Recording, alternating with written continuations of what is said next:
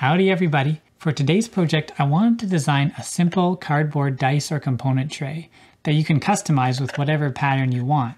It's light and small, so it can fit in most game boxes, and you can also stack it up and store it on a shelf that way. So let's try making one.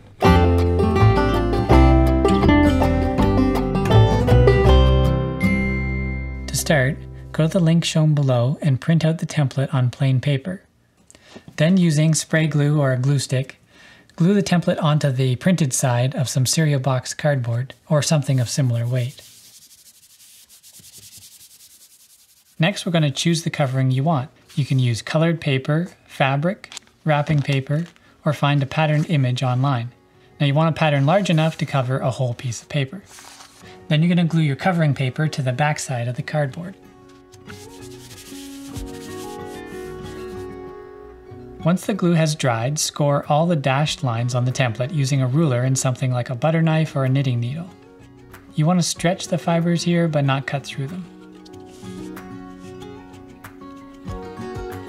Then cut out the two pieces along all the solid lines using a sharp knife or scissors.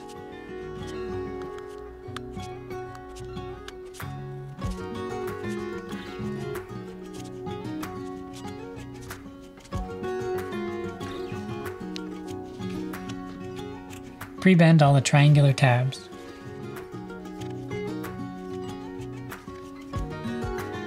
Working your way from one end, bend the long piece into a peaked hexagonal ring.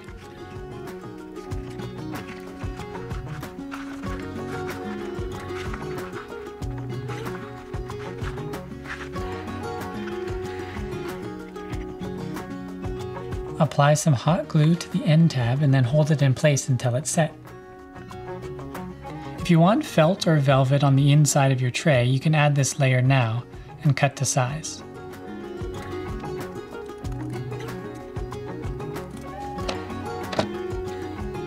Align the center triangle tabs so they all sit flat against the table.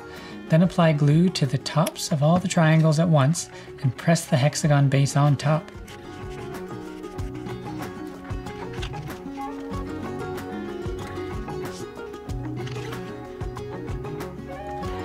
And there you go.